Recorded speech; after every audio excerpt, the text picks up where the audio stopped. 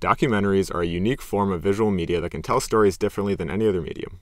They offer the viewer the chance to be a part of an experience with the subjects of the film and to learn and grow along with the characters within it. Film, including documentaries, imitates the nature of its subject matter. Films about high society will present themselves as regal and polished, whereas films about average life take a very mundane appearance. Rock climbing, as a subject and a sport, has evolved rapidly over the past 20 years. What started as mountaineers tying a rope around their waist and scaling rock faces to reach a peak turned into an Olympic sport that looks like this. That was incredible. That was incredible for Tomoe Narasaki. But how did it get there? And how did movies document that evolution? One of the oldest and most influential climbing documentaries ever made is a film called Rampage from 1999. It follows some of the biggest names in climbing at the time as they make their way up the west coast of the US and into Canada, creating hundreds of new routes along the way, pioneering a style of climbing called bouldering. Primarily, Rampage focuses on a kid named Chris Sharma, an 18-year-old who would go on to become one of the best to ever do it.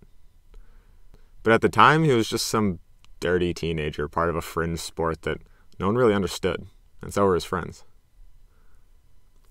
Rock climbing, particularly bouldering, was not even close to being a mainstream sport yet. It was a hobby for hippies and dirtbags who lived in their cars, smoked weed, and smelled bad. And the film reflects that. It's raw, grungy, it's unfiltered. It moves quickly, it doesn't explain much. In 1999, if you were watching Rampage, you already knew who these people were and what climbing was. The focus of the movie is the climbing itself, the raw progression of the physical limits of what people could climb with their hands and feet. It's effectively just a montage of climbs broken up by brief moments of friends hanging out at ratty Airbnbs or friends' couches. During the climbing, it isn't particularly artful, it's more so efficient. It shows all the moves and it does its best to exemplify their difficulty through a clear focus and minimalist approach. In the 2000s, climbing slowly grew into more mainstream lights. Competitions became more nationally televised, climbers began to integrate more with the communities they were from and the ones they were traveling to.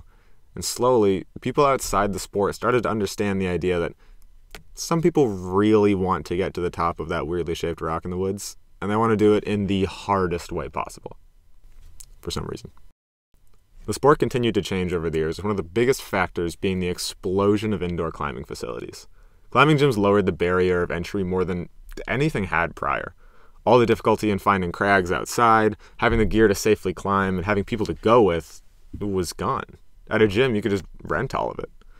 Well, except the friends. Still define those. Climbing gyms grew the sport to the point of nearly being a billion-dollar industry today. In 2018, a record 50 new climbing gyms opened in the US alone. More and more people were finding the sport and, as a result, consuming its media. While this was happening, a little film festival called Real Rock was showcasing climbing-related films from all around the world, as well as creating their own documentary content. The stuff they had created each year highlighted a prominent athlete in the sport and something they were working on at the time. Sometimes it was establishing the hardest route in the world. Sometimes it was following young, up-and-coming stars who climbed harder at age 13 than I do at age 21. Whatever it was about, it took the time to introduce you to the athlete behind the accomplishment. It wasn't just about Margot Hayes being the first woman to climb 515. It was about her personal battle of whether or not she was good enough to do that, and her life as a woman in the sport. It isn't just about Nina Williams being the first woman to send some of the hardest high balls in the world. It's about how she manages her fear, pushes her limits, and weighs risk with her passion. This new level of personality of the athletes behind the climbs marks the shift away from climbing media made just for climbers. Real Rock started to show non-climbers how average people fell in love with this weird, hard-to-explain hobby and went on to do some of the most difficult things in the sport. Then, 2018 happened. Easily the biggest year for climbing media. And that is thanks to a movie called The Dawn Wall, documenting Tommy Caldwell and Kevin Jorgensen's first ascent of the most difficult big wall on the planet. Is full of not only the most awe-inspiring shots of climbing ever, but also one of the most heart-wrenching stories of how perseverance, talent, and obsession shape your life for better and worse.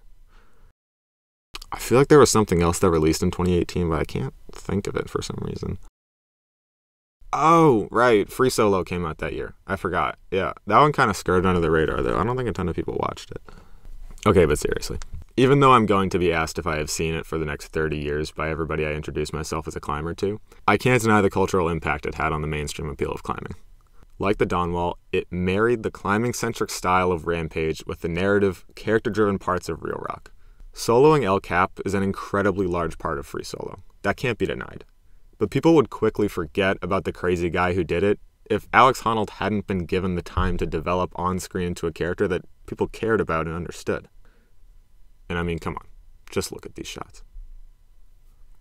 As climbing became more popular in culture, the media that covered it became more broadly appealing. The films weren't just for climbers anymore, they were for everyone. The personal stories of climbers were intertwined with the extreme athletic achievements to create media that stands out for its appearance and stays in people's minds for its narratives.